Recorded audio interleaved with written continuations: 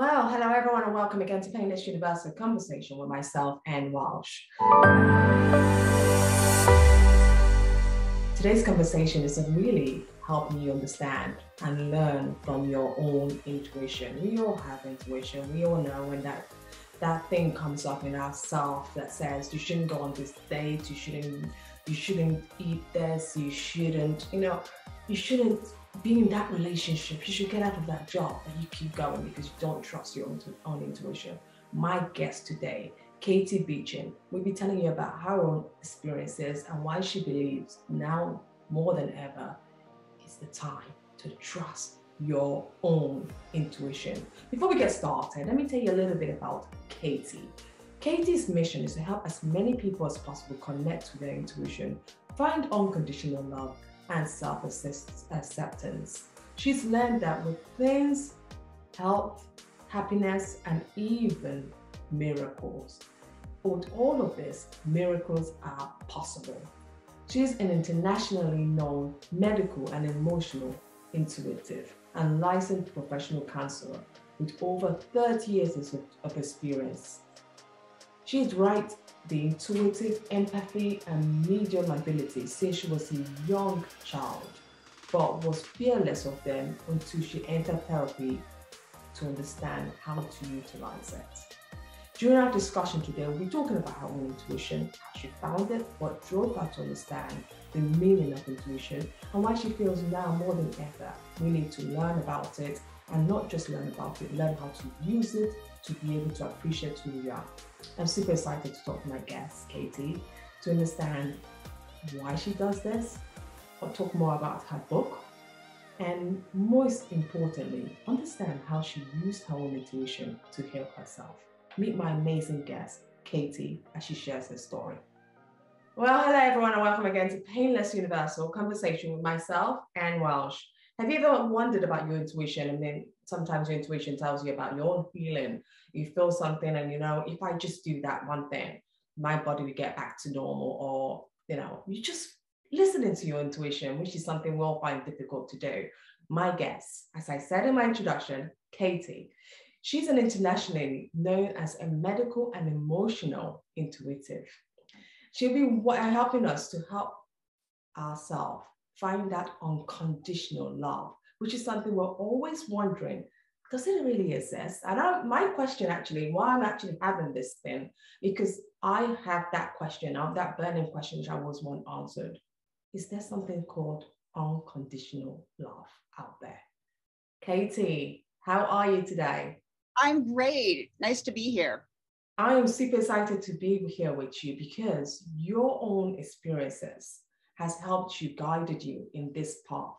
This didn't just come out of, oh, I think I'm good at this. This came from your own personal experience as well. Then you also went into the studying part of it. You studied about it. You understand more than most people ever will.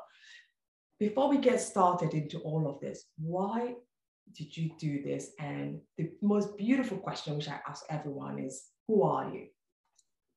Well, this really started from something that most people would think is horrible. And it was a very difficult experience, but it was really one of the best things that ever happened to me. And that was as the result of growing up in a dysfunctional family and being bullied. I developed an eating disorder, which was really severe and pretty serious depression. I really didn't want to live that way anymore. I was throwing up 3 times a day and I was miserable, and it had gone on for many years. So I had decided that either I was going to take my life or I was going to get better. And that was at 16. It was really divine intervention that made me decide to live and to call our pediatrician and tell him what was going on. Wow. That was the early 1983. So no one really talked that much about eating disorders. And at first he just said, you'll be fine, I'm sure. And I had the sense to say, no, I'm not fine. This is bad. And he gave me the name of a therapist. I didn't tell my parents. They weren't very supportive anyway. I had a job and a car, so I paid for it. And I went. The therapist was Jungian, so based on Carl Jung's psychology. And she taught me a bunch of things. One was how to connect to my intuition. One was to accept and learn to work with my intuitive gifts, like the mediumship and the knowing things before they happened, and the knowing what people were thinking and feeling, which had been really scary because I had been picking up a lot of evil stuff. And then she taught me about self-love and self-acceptance. And I didn't even know what those concepts were. Yeah. So the things that she taught me literally saved my life. And I went on to become a therapist, but also, write my book and become a medical intuitive. And it's basically using my experiences and all of the things that I have learned to then go on and help others. When you look at your childhood, right? So, look at the very beginning. I know you did say a little bit about your story, but what was your childhood really like when you look back at it? It wasn't, no one would look back and say, I guess from the outside, everything looked fine. Yeah. We lived in a nice house. We, weren't rich, but we had enough money to do what we needed to do. I went to a, good school. I got good grades. But my father was very controlling, and I now know he likely had, borderline personality disorder and bipolar, and it was untreated. He had a very bad gambling addiction, so he wasn't around a lot, which was good and bad. But it was an atmosphere in which you couldn't be your true self. You couldn't express your feelings because you were told, no, that's not what's happening. My mom, I learned later, lived really with a base of shame. And so while she was a successful person, she really didn't have the courage or the self-esteem to stand up to him. Yeah. And so it was very much an atmosphere of not knowing who I was, not feeling supported, a lot of chaos. You never knew which version of my father was coming in the door. So you didn't know if he was going to explode or if he was going to be a great person. And a lot of people really learn to be an empath from these types of situations, because you have to try and figure out what people are going to do and say before they do them in order to protect yourself. So that's true. You lose yourself, you end up feeling everything they're feeling and then trying to conform to what they need. And being an empath can be great, but also it can, have its problems too. So yeah. I was very shy. I had no self-esteem. I was a perfectionist and really, had very creative and had a lot going for me, but I just didn't know how to get there and didn't know how to get past, all of the issues. That's really strange that you said that about the absorbing other people's energy, because I tend to do this. I'm a Cancer by star sign. But one of the things I know for myself is I absorb people's personality, and it's so draining, especially when it's negative. When the person is negative, it sucks everything out of you, and you are trying your best to remold yourself into this person. And in that process, it sucks you out because you forget who you are and you can't be your true self. So I love that you really did mention this, because I think this is something a lot of people have to do, especially women who might be in an abusive or controlling relationship, or even men who are in those they tend to mold themselves just to be in this protege so they don't get abused. Exactly. They fit that, which is, I'm glad you said that, because people have never really thought about how much that sucks away from them. And when they're away from that person, how much freedom they find. Yeah. Right. And then you don't even realize it's happening. You're so used to it. And, I always tell people, when you're feeling anxious or depressed or whatever, ask yourself, is that about you? Is that about something real in your life? Or is that about something that you're picking up from other people? Or are you kind of reliving old emotions and traumas and things? Because a lot of the time we don't even know what we're feeling. And then it's about things other than what we really think it's about. So it's so important to be in our feelings, even if they're uncomfortable. Absolutely. So you've documented your success with lymph disease. Yeah, you recovering from it yourself.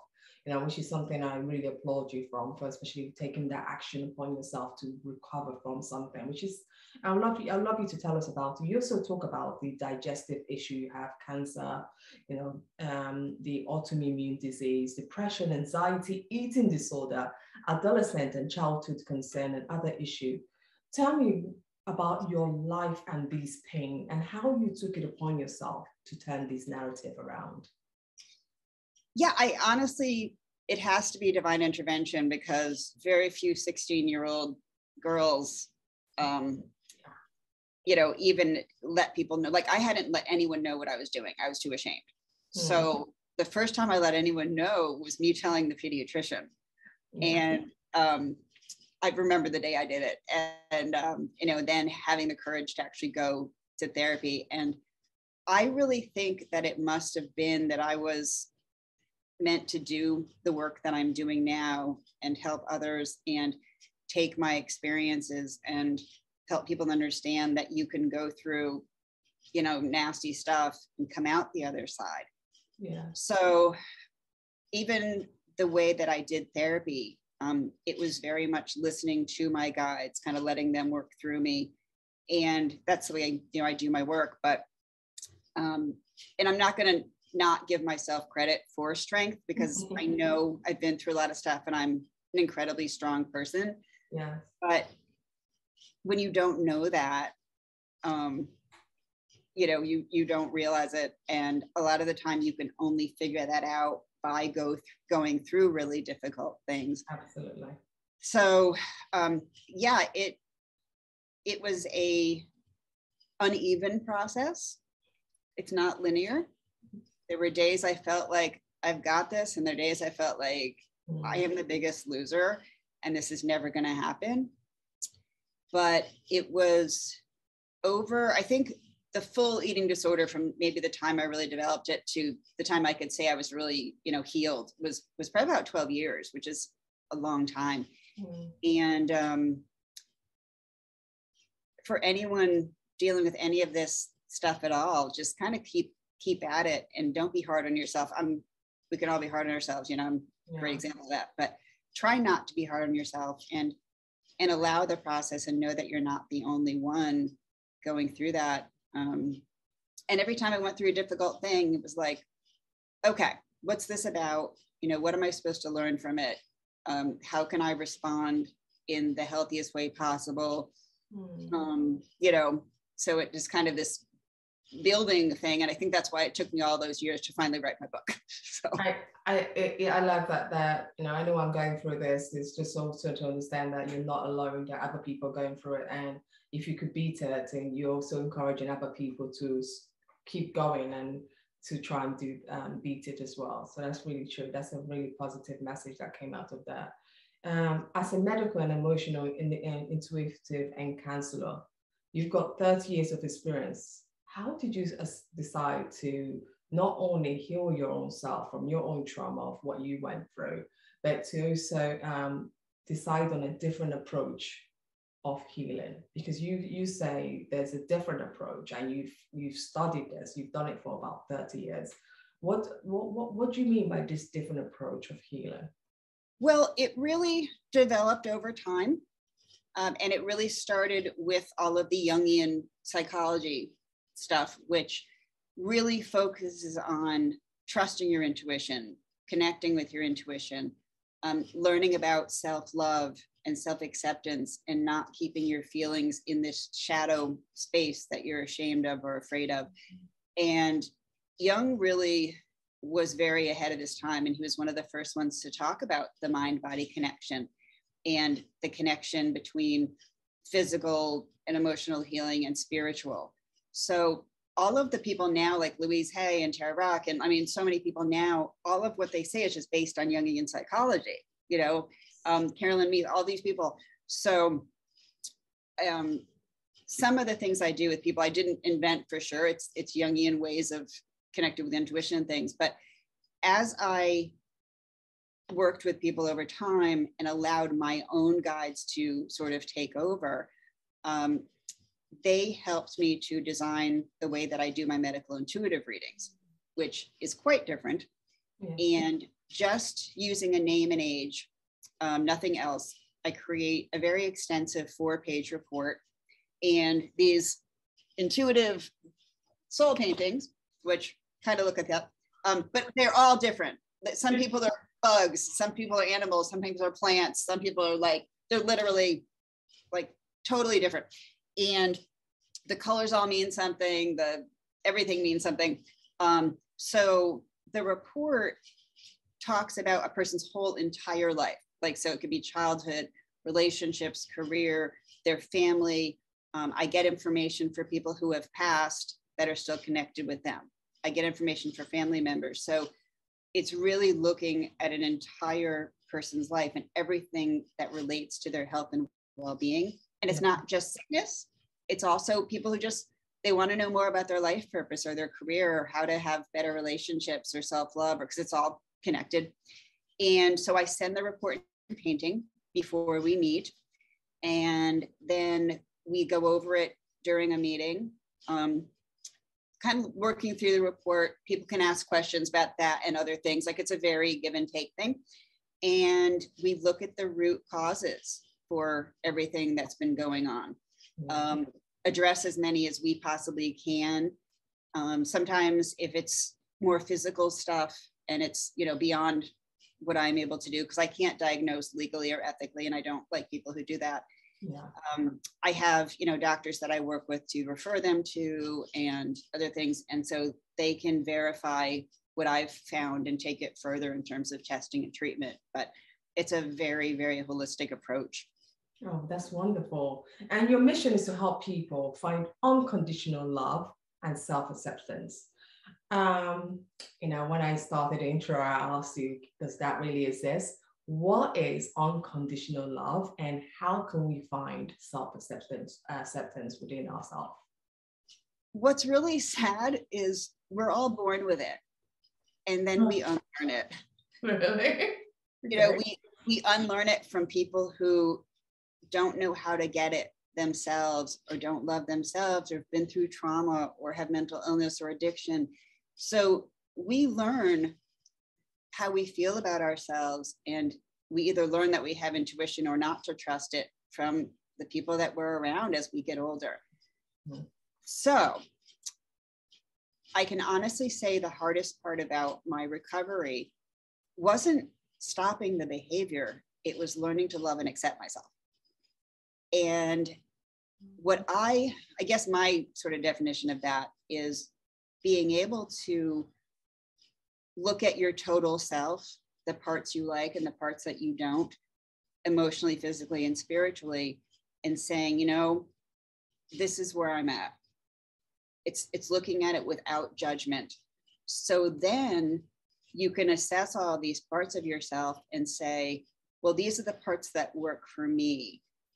These are the parts that are not working for me. These are the things that are hurting other people.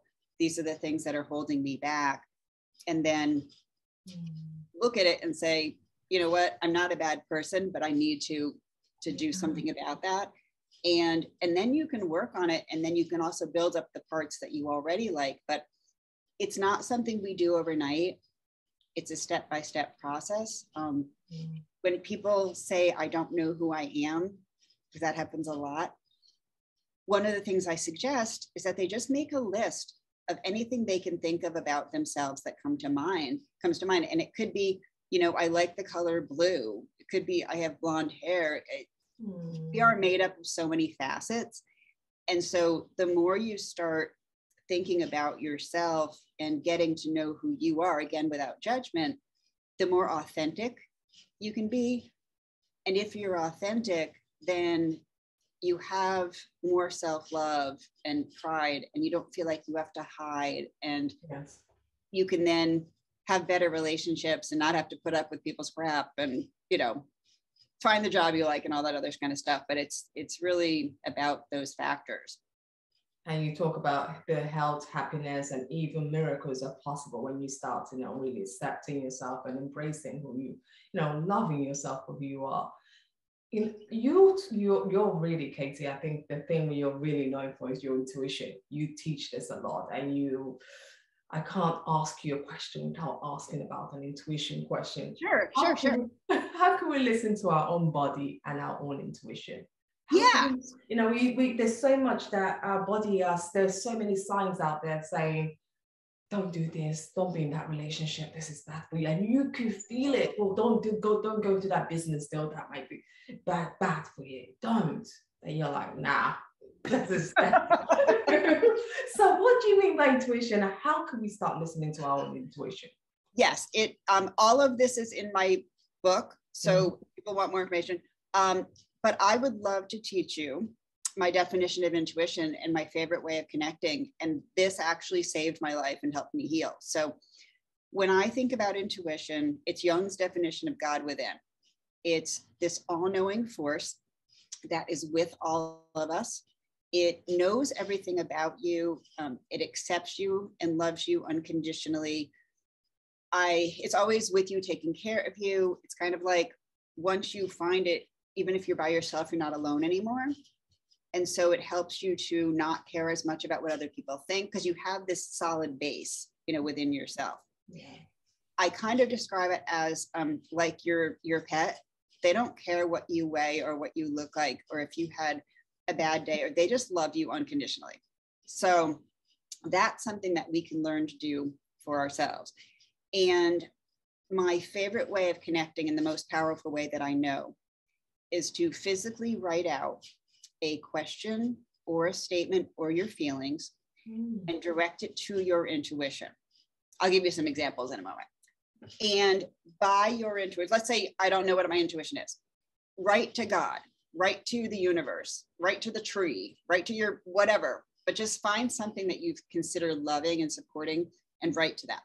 So you write to it and then just sit and wait for whatever you hear, see, and feel in response to what you wrote, and write that down, and then write back to it like you're writing to a friend, and then see what you get and write that down.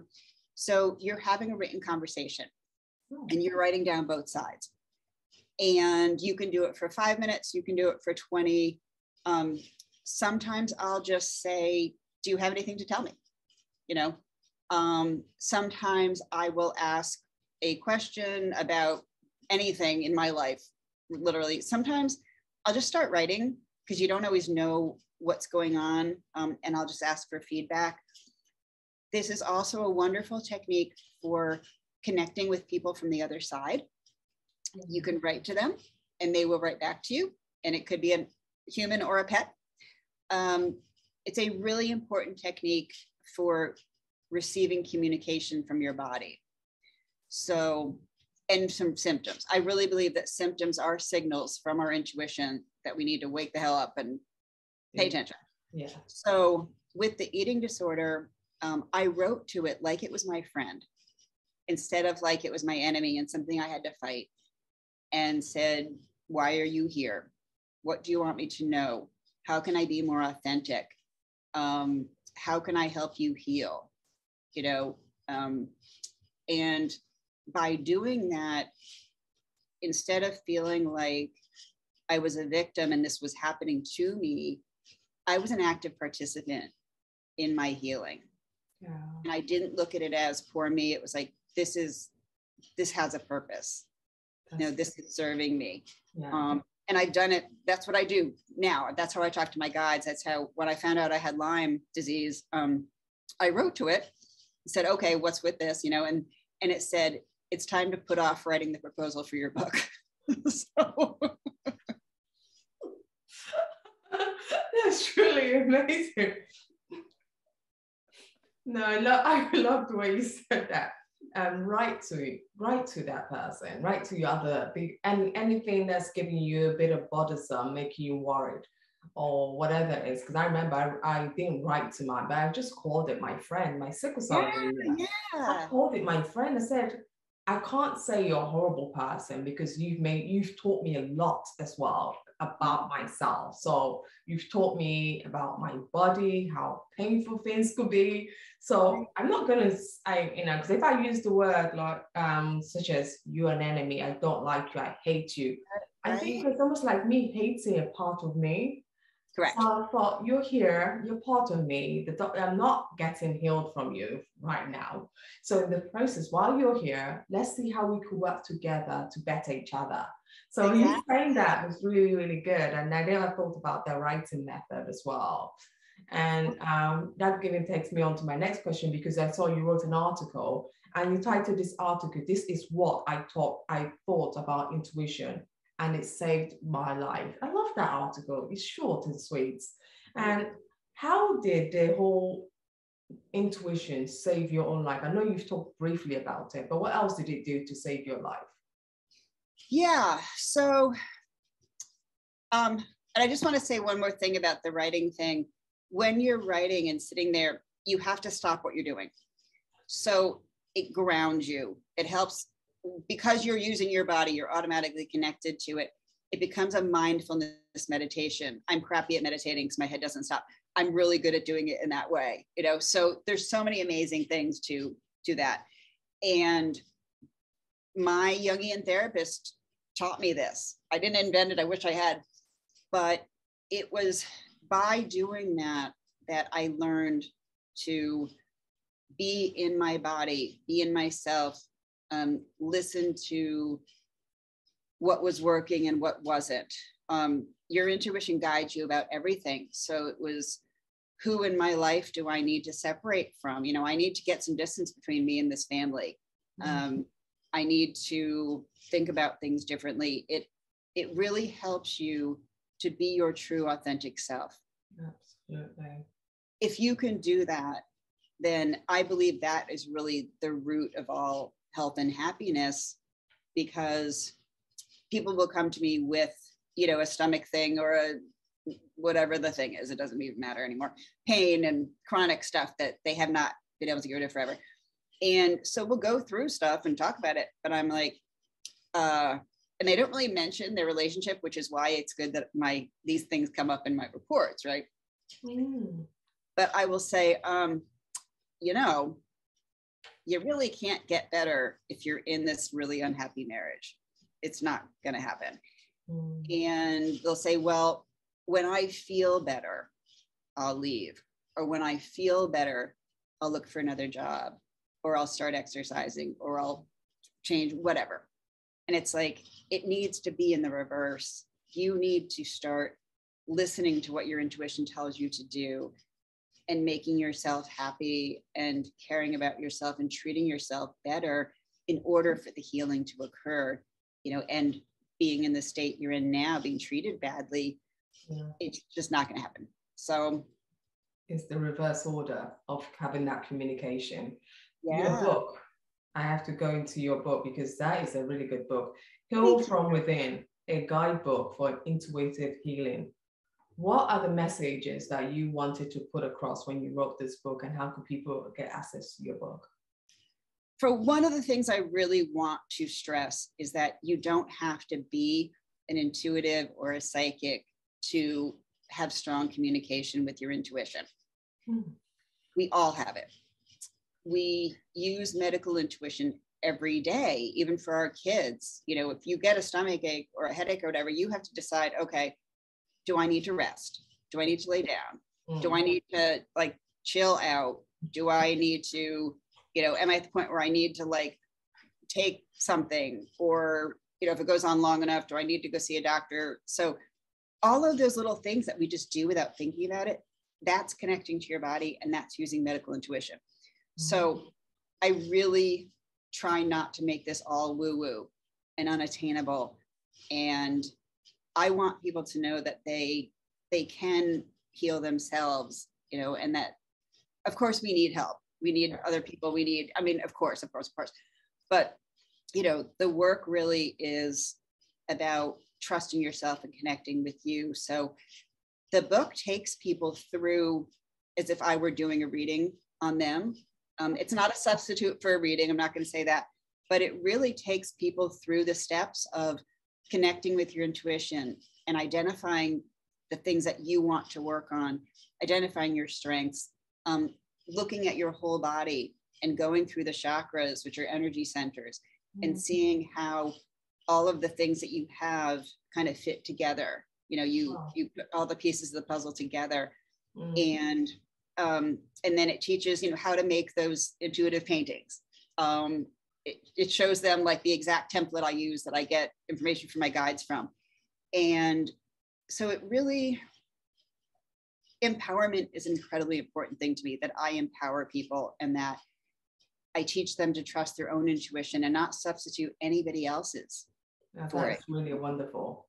Yeah. Even, and I send them the reports and stuff. I know how accurate my guides are. They're pretty amazing, but it's like, if it doesn't resonate with you, then we need to talk about that, because it needs to make sense to you. Maybe it's for somebody you know or whatever, but we still need to work through that, you know? Oh, wow.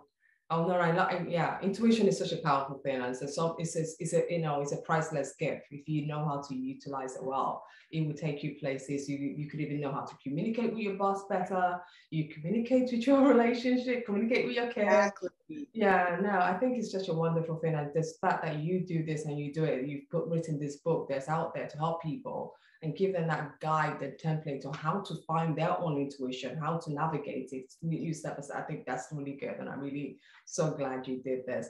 When you think of intuition, does nutrition and health play an important role in our mental understanding of it? Certainly. I mean, everything we do comes into play with our mental, emotional, physical, and spiritual health. I think nutrition is extremely important, because not only does it help give us energy or calm us down, you know, there's neurochemicals that are created because of what we eat, or neurochemicals we need that are not created, you know.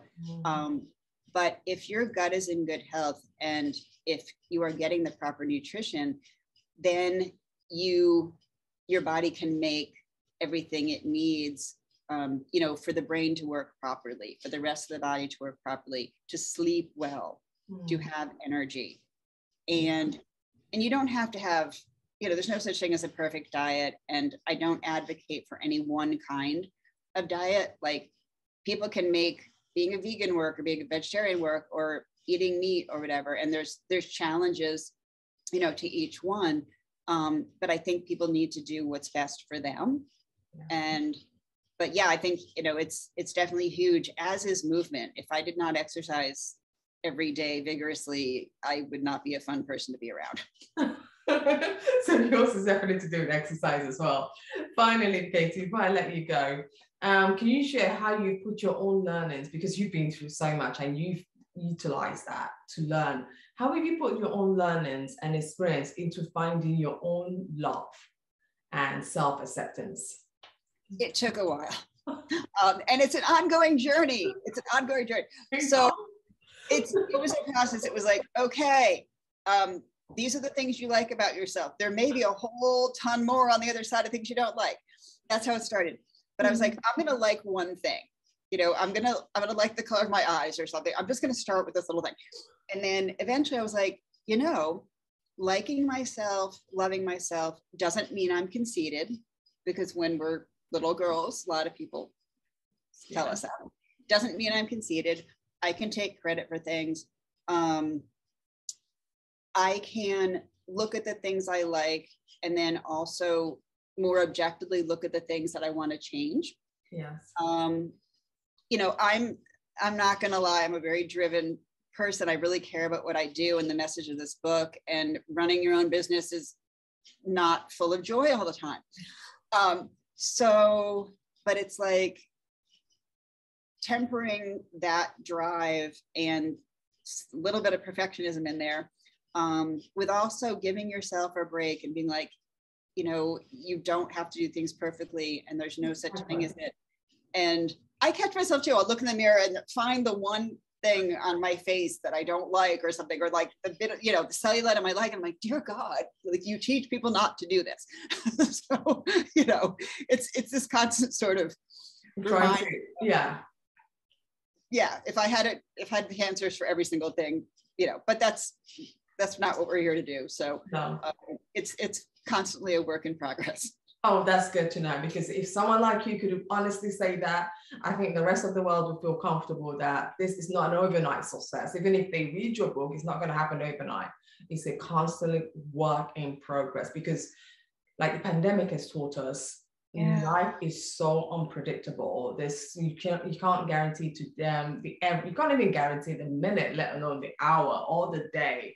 So it's just really to be grateful in each day, find one thing you're appreciative for, and then your intuition actually grows even bigger, because then you have time to focus on your inner peace and find understand and listen to your intuition. Because one thing I've noticed when you're stressed out, the intuition goes away. It goes off. Yes, it does. It does, right? We start living in fear mode instead of allowing spirit to take care of things and trusting it. And you just feel like if you're not on every moment and you're not like in control of your moment, that everything's going to fall apart. And it's actually the opposite. And I have to say, having children and a very amazing husband is really good motivation for staying on top of my crap and being aware of it and being like, you have to take care of this, because if not, you're going to be a horrible parent and a horrible wife. And because when we were kids, we were not the priority, in our family.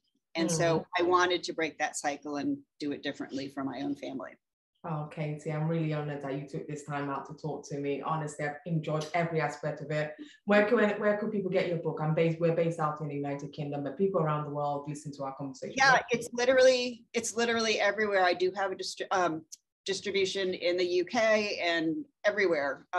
Amazon and Barnes and Noble and literally everywhere.